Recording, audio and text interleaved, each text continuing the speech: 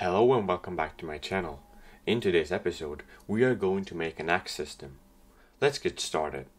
The first step is to go to the description and find my model. Once you have it, go to Toolbox, My Models, and insert the model to your game.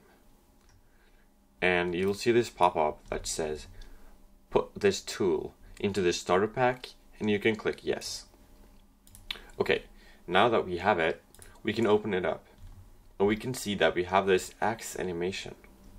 So what we gotta do now is go to Avatar, Rig Builder, and just click My Avatar, but make sure the rig type is R15, and then click one of the avatars. And once you have it, click this animation editor. There we go. Just click your user and just name this animation whatever you want, and then click enter. Okay, now let's just move this arm and close it.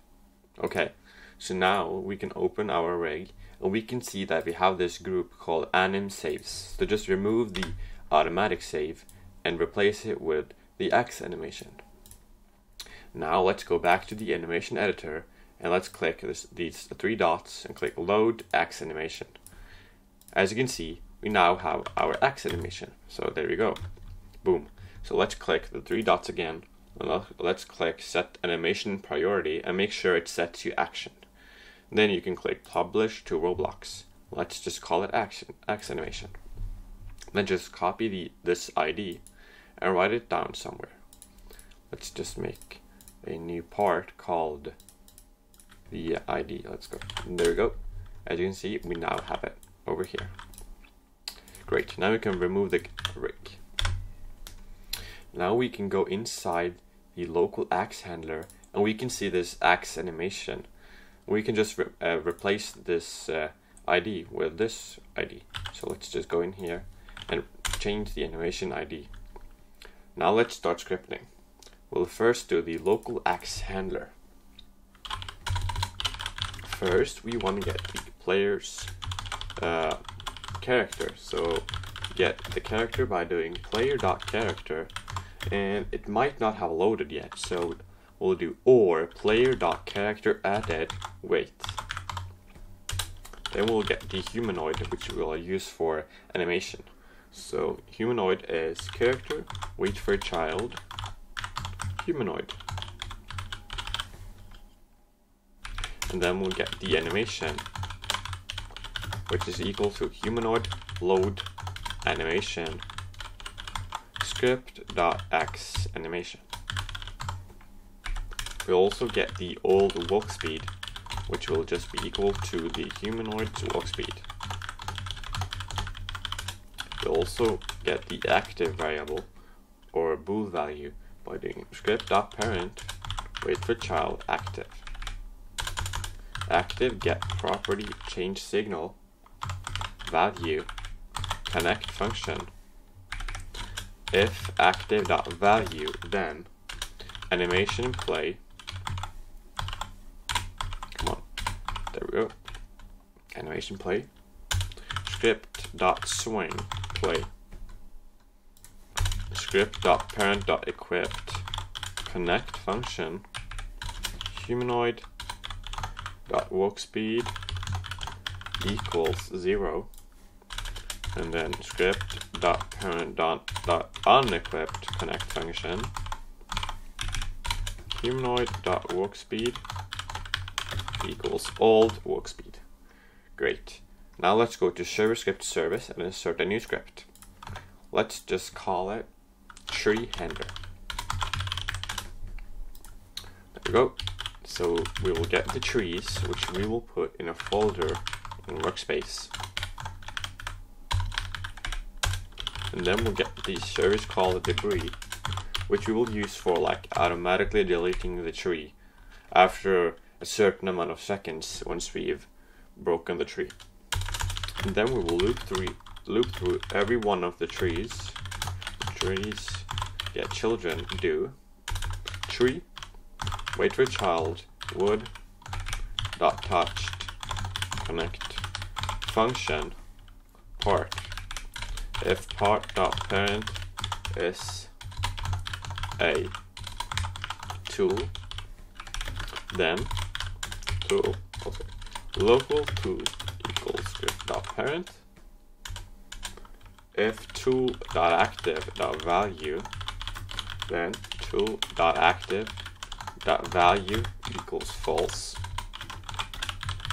Local health equals tree.health.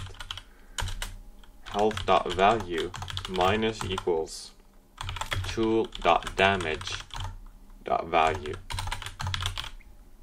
If health.value is less or equal to 0, then for each one of the parts in the tree, set the parts anchored property to false and set its can collide to false. And then we will add it to the debris so that it gets removed. Add item, part, and we will remove it in 10 seconds. And that's the tree handler. So let's go back to our game.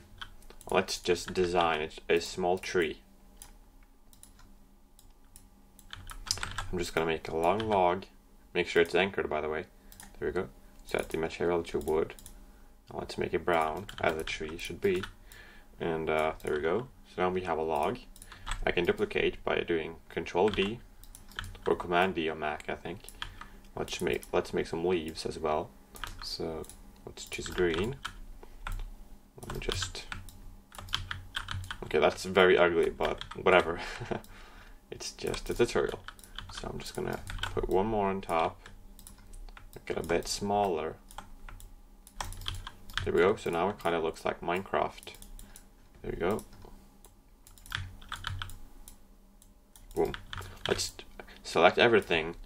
Right click, click group as a model. Let's call it tree.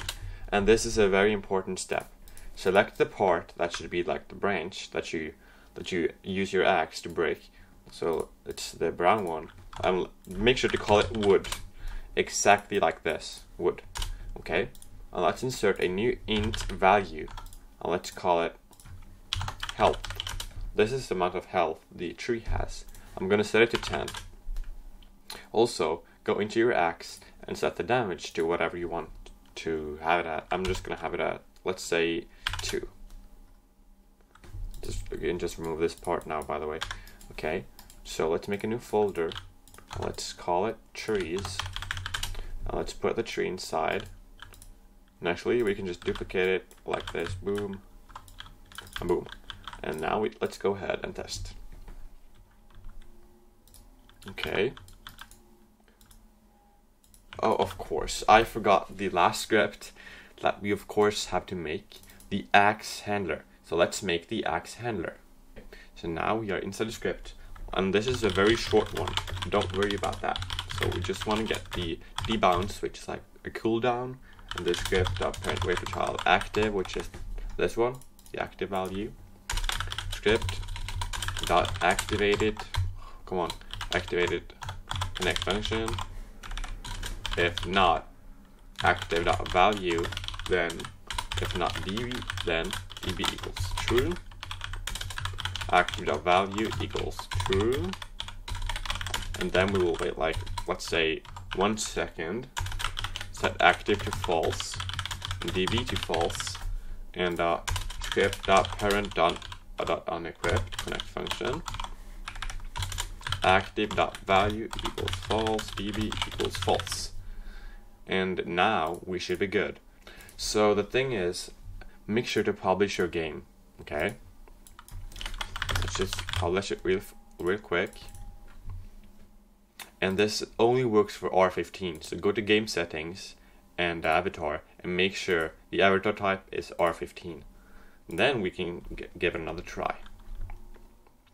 So let me go over to the tree and boom, okay, something is wrong.